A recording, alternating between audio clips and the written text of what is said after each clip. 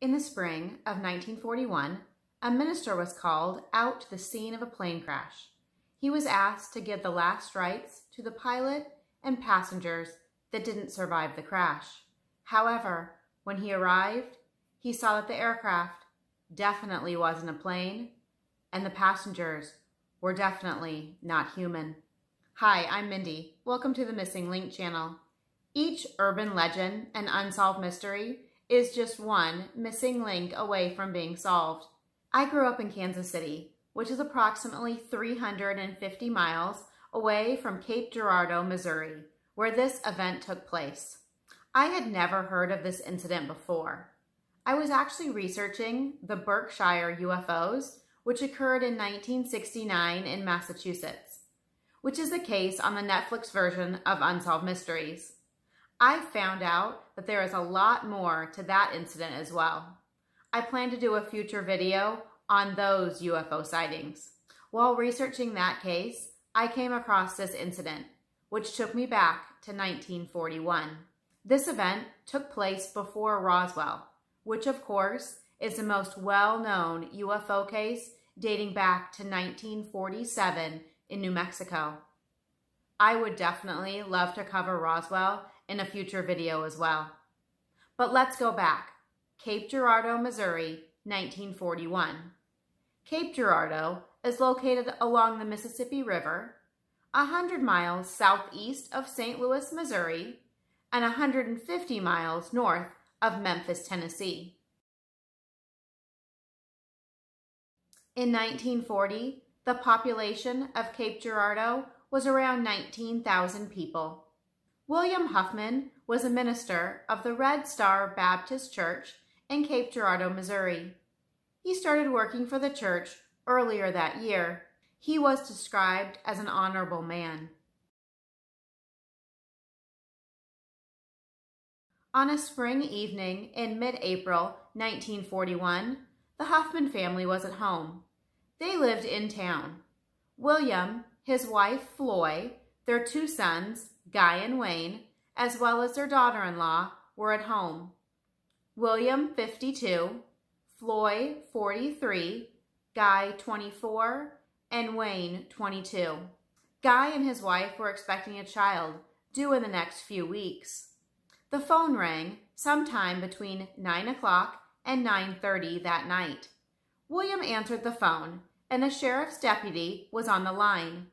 He told William that there was a plane crash outside of town and asked if he would be available to come help the people involved.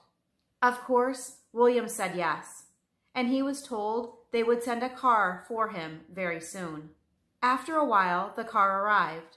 William got into this vehicle, which wasn't a police car, and the vehicle headed out of town. The drive was about 10 to 15 miles. They came upon a wooded area, and William knew he was in the right place because the area was surrounded by firefighters, police officers, and photographers. The deputy approached William and asked if he could give last rites to 3 passengers that didn't survive the crash. William expected to see a small aircraft, but that is not what he found. He saw a craft. It definitely wasn't an airplane. At least, it wasn't like any airplane he had ever seen before. It was a saucer, disc-shaped, very shiny, metallic in color with no seams. A portion of the craft was missing or broken off, and he was able to see inside.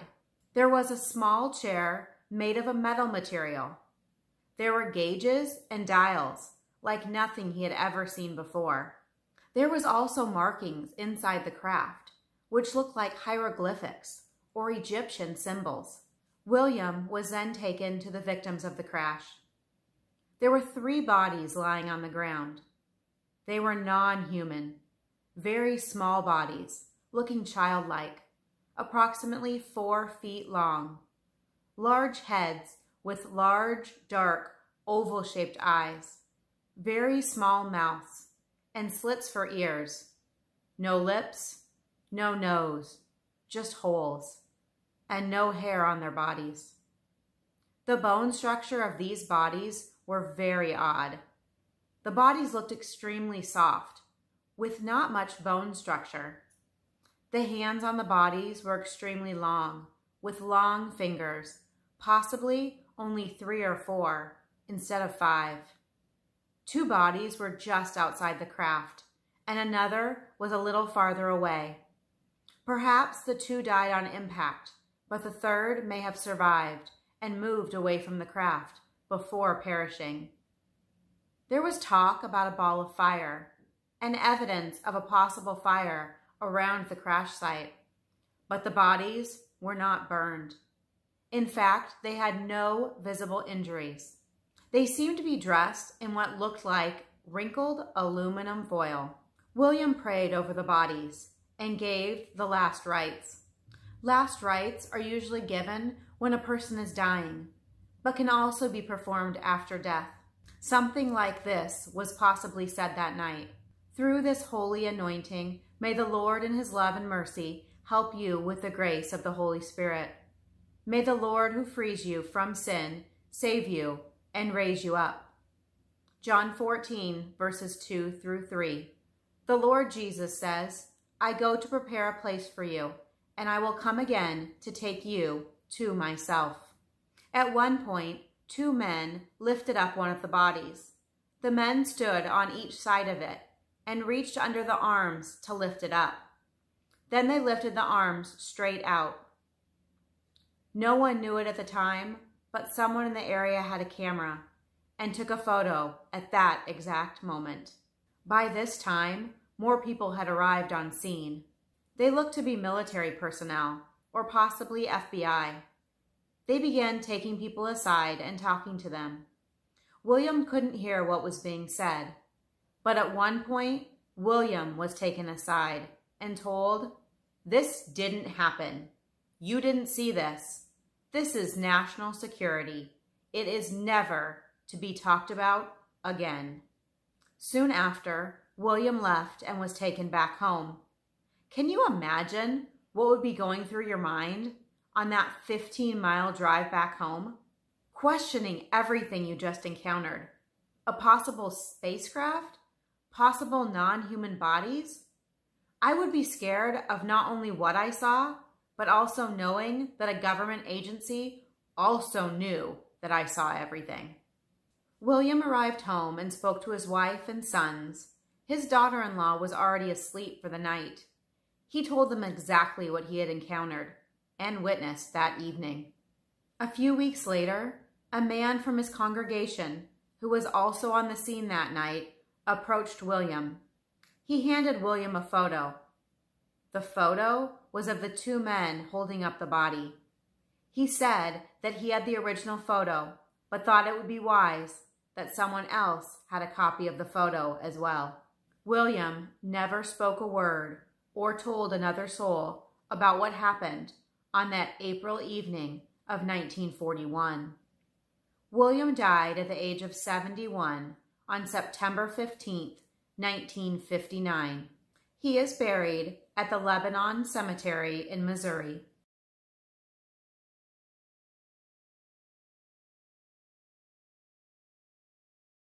Remember, William told his wife and 2 sons about his experience. His youngest son, Gordon Wayne Huffman, was a sergeant in the military. He died a few years later on January 28, 1944. He is buried in a military cemetery in England. I assume he was a casualty of World War II. William's oldest son, Guy, died almost 15 years after his father on March 7, 1974. He had at least 2 daughters. One daughter was born May 3, 1941, just a few weeks after the crash that changed his father's life. William's wife, Floy, survived her husband and her 2 sons. She lived until the age of 86. She died September 16, 1984. We will get into the circumstances surrounding her death shortly. William's granddaughter, Charlotte Mann, was born years after the events of 1941, but her sister was born just a few weeks later. Charlotte remembers hearing bits and pieces of the crash incident while growing up. She was never told the story directly, but heard others discussing it in her presence. At some point, William gave his son Guy, Charlotte's father, the photo from that night. She recalls seeing the old photo at a dinner party when her father pulled it out to show his friends. This is a sketch done by Charlotte of what she remembers from the photograph. Here is a more detailed sketch of what she remembers of the alien body. At some point, her father lent that photo to a friend, and he never saw that friend or photo ever again. In 1984, William and his 2 sons had already passed away, and Charlotte never heard the whole story of what happened that evening back in 1941. Charlotte's grandmother, Floy, was living with her at the time. Floy was dying of cancer. Charlotte knew that if she wanted to hear the whole story, she would have to hear it from her grandmother. Otherwise, it would be lost forever. So she asked her grandmother to tell her what happened to her grandfather back in 1941. Charlotte said they had a frank conversation. Over the next few days, Floy told the exact story that we have discussed. She also mentioned that people who were there that night were intimidated, scared, and paranoid. Floy died a few days later. At some point, a UFO investigator named Leonard Stringfield got involved. He began investigating the crash. He wanted to see if there were any other witnesses or if any of the details of the story could be corroborated. He did find 2 other witnesses. Charlotte's sister validated the account. He also found a relative of the Cape Girardeau County Sheriff from 1941. This gentleman also remembered hearing about the crash of a spaceship with little people inside. Stringfield was also able to find records that William Huffman was a minister at the church during this time. The family moved from the area a few years later in 1944. He also found an account in the fire department records of a plane crash in the area during this time.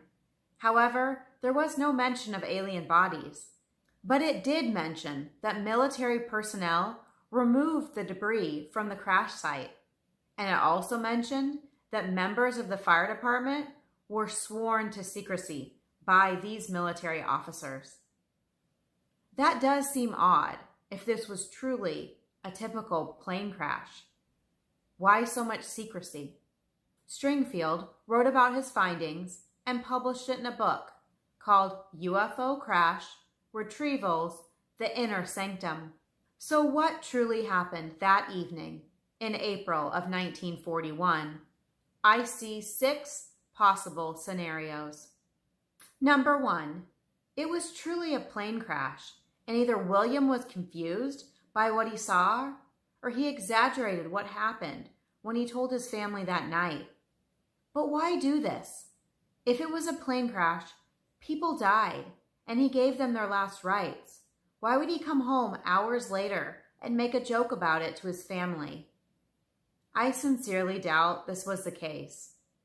And I don't think he would confuse a plane crash with human victims for a spacecraft with alien bodies. Number 2, there was no plane crash or alien spacecraft. Maybe something else happened that night.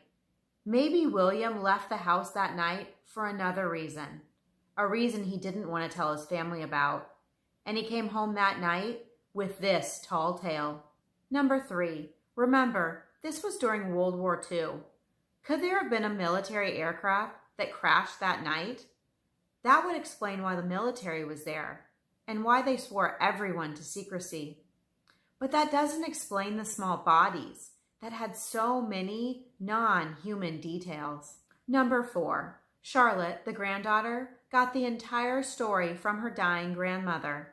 Before this, Charlotte had allegedly seen the alien photo and heard bits and pieces of a story, However, Charlotte heard the story from her grandmother, who had no personal knowledge of the events, just the story that she heard from her husband some 43 years earlier. Had the story been exaggerated over the years to the story we hear today? Number 5. Charlotte, the granddaughter, is making the whole thing up. However, there doesn't seem to be much motivation to lie. She has never sought money or fame for her story. Number 6. It was truly a spacecraft that crashed that night, and 3 bodies, not of this world, were discovered. Charlotte and her sister heard the story from their grandmother and heard bits and pieces from their father while growing up. There was another person, the sheriff's relative, who remembers hearing about this event as well.